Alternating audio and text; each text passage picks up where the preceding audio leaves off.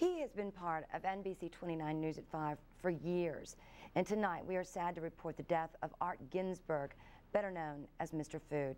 Ginsberg died this morning after recurrence of pancreatic cancer. He was 81. While no one can take his place, the people at his production company are making plans to continue after a short break. So today, we air his last segment and say goodbye and thanks for all the, oh, it's so good. Carving a turkey can be a real challenge. Well, that is if you're not armed with a few basic tips.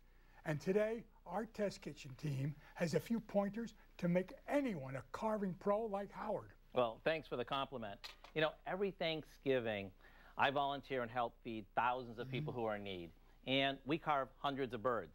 Well, after doing so many, I came up with a way that's not only easy, it really guarantees the juiciest bird, and it doesn't have any of that last-minute mess or stress in the kitchen. Okay, after cooking our turkey, we're going to let it sit and cool for a little bit before carving it. This way, the juices won't run out and we won't burn ourselves. First, we're going to remove the thigh and the drumsticks. We're going to gently bend back the drumstick away from the frame and cut between the joint with a knife or kitchen shears. Next, we'll cut along one side of the breastbone, like this, removing half of the breast, all in one piece. It'll look like a big boneless roast.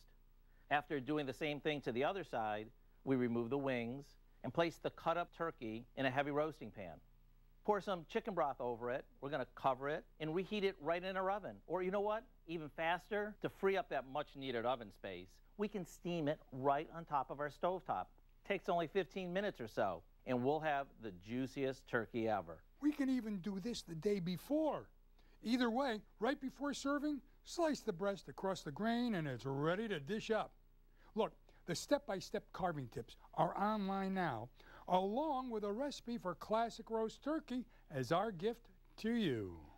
Happy holidays from our kitchen to yours. And may you thankfully enjoy every bit of the Ooh, it's so good.